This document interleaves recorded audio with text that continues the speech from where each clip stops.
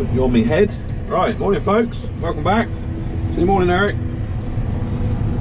It's Eric's eyeing up the partridges. They're French partridges, and I'll be in trouble with the gamekeeper because I'm scaring them.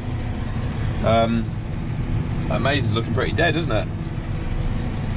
Almost ready for me to combine. Not. I don't think you'd be very happy if I combine those maize. That's the partridge and pheasant food. It'd be quite fun though, wouldn't it? Just to put a maize header on the combine and have a quick go. So yeah, it's Sunday morning, 18th of October.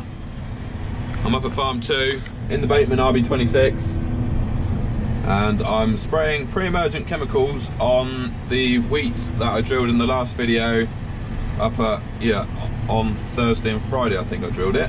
50 hectares. Where the spring beans were, basically. I sprayed these spring beans with Roundup 7 days ago, and they're still looking pretty green. They almost look as if they're growing back, actually. But we should be able to kill them with some herbicide. Yeah, so I am spraying this morning. I will be drilling again this afternoon at farm 1, more wheat. I was drilling yesterday afternoon at farm 1 wheat, but I didn't video it. We're having a bit of trouble there with wet fields. We've got, at farm 1, we've got 83 hectares there to drill with wheat. Simon has only managed to cultivate 32 hectares because he's having trouble. There's some of the fields, there's still water lead in them. He hasn't even gone anywhere near those ones, but the ones that are half dry, he's tried cultivating them and it's just blocking up the packer roller on the cultivator. So he's pretty much given up for now. The rest, so we, like I said, 83 hectares there. We will manage to drill 32 this weekend, but if it doesn't dry up anymore, it will be left for spring wheat, I think.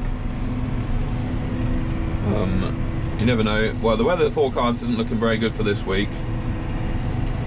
It's looking like rain Tuesday, Wednesday, Thursday, and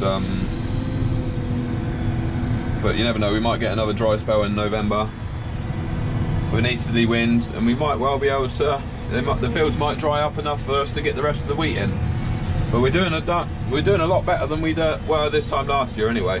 This time last year we hadn't planted anything, and now this year we've planted most of our winter crops.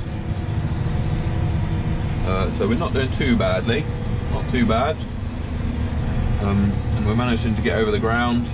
Yeah, so I'm going to do some more drilling this afternoon. I've got another 16 hectares to drill this afternoon, which I'll do a bit of videoing, so I'll probably catch up with you then. I've got you on head cam because I forgot my window sucker is in the tractor. So yeah, I'm going to finish this spraying here this morning. These fields, Simon rolled these fields yesterday, and they've had Avadex granules sprinkled onto them, so they're all good. The corners are a little bit wet, but it's just that the amount of rain we had at the beginning of the month, it's just not good, really not good. I'm not sure if I already said, but the two chemicals that I am spraying are Liberator and Stomp.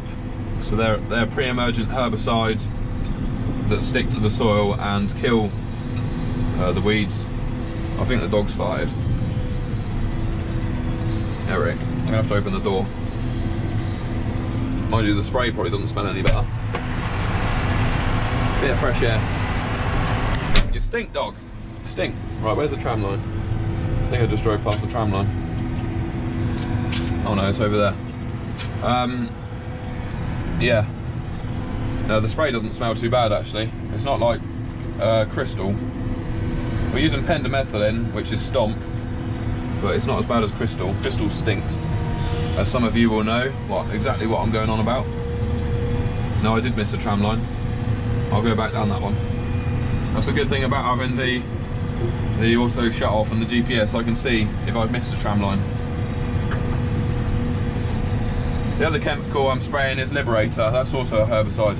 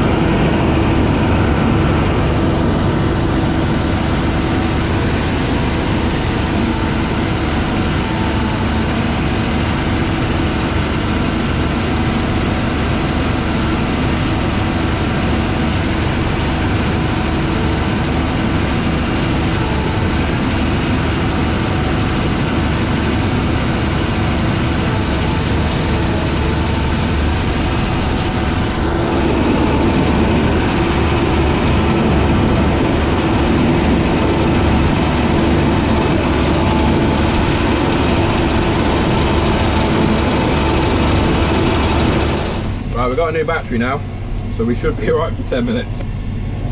I thought we'd carry on as head cam as I started it off like that this morning when I was spraying. I got all the spraying done up at farm 2, and I brought the sprayer home.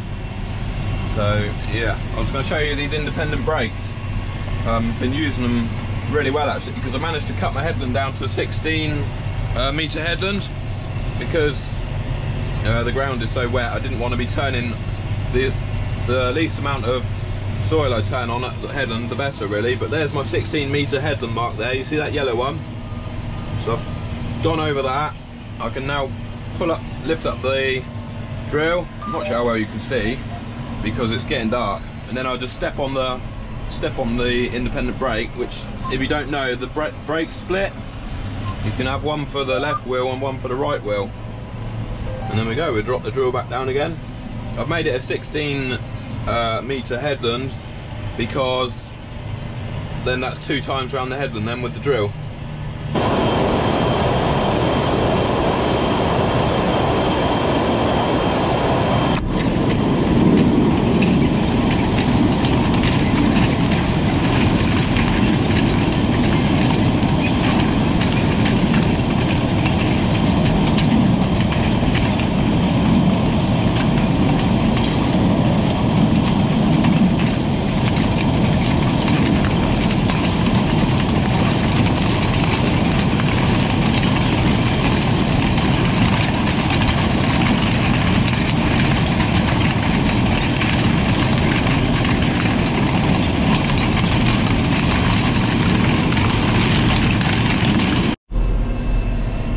I'll quickly show you this again because for those of you that don't know what independent brakes are, I think I rushed it a bit at the other end of the field.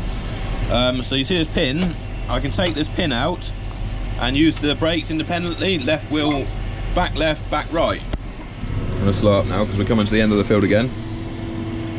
So we're going over that 16 metre headland mark, look. And now I'm going to lift up the drill. We'll turn the steering to the left. It's getting a bit dark really. Stand on the left brake and we will turn right around, all in 16 metres, and then we'll resume our auto steer and drop the drill down.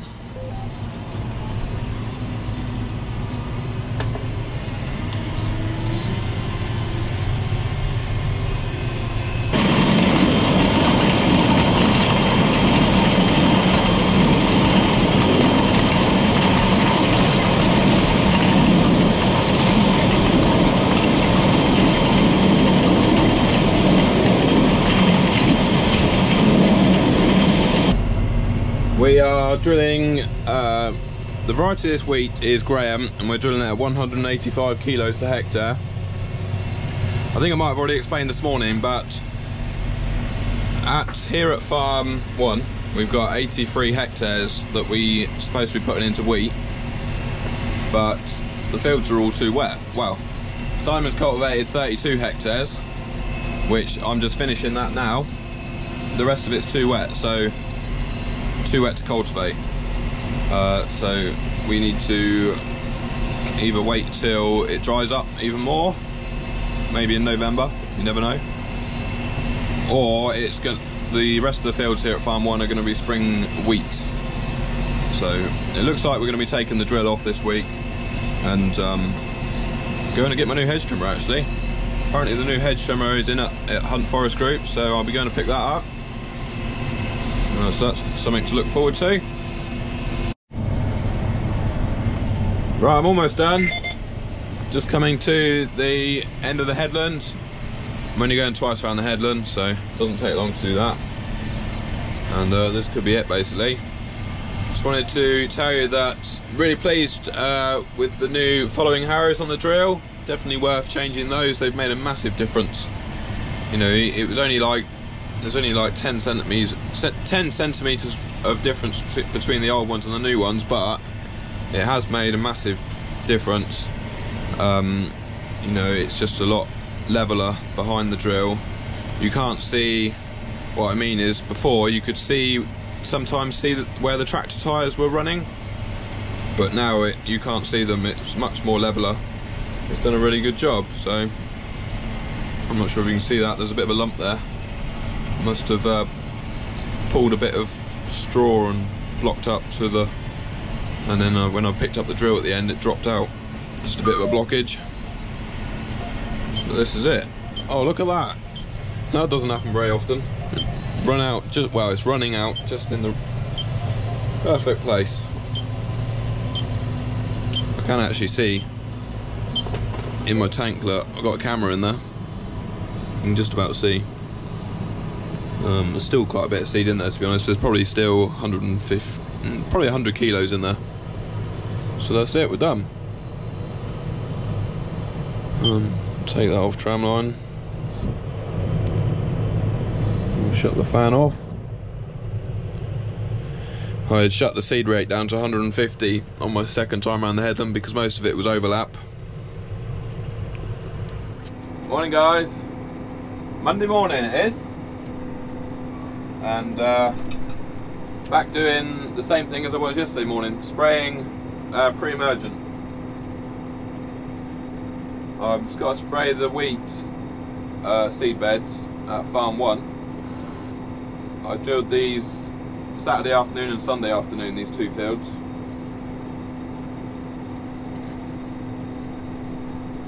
And yeah, that's all I've got to do this morning is spray these. Right, let's go. We're on auto pressure. Turn that side off. We'll back up a little bit. And then get going. We'll get moving before we turn the spray on.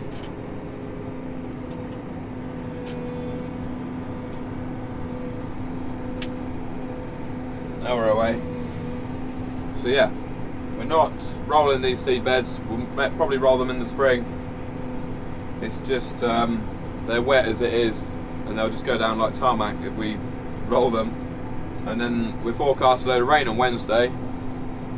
It's a shame we're not going to get more fields drilled this week. Like I said previously, I've drilled 32 hectares out of the 83 at farm 1, and that's all we had left of winter cropping. So we might well get them done in November. I think I've already said that 3 times in this video, but you get the gist. So this afternoon I'm going to we're going to take that 6130R back to Hunts because we're not having that. And then what else have I got to do? I've got to clean this sprayer out, and I want to wash the booms as well with the steam cleaner because it's got, the booms have got this pendimethalin on them, the yellow stuff. So I want to pressure wash that off, which is the stomp, because I don't think I've got to spray any more of that again now. And what else have I got to do? That'll probably be it for today.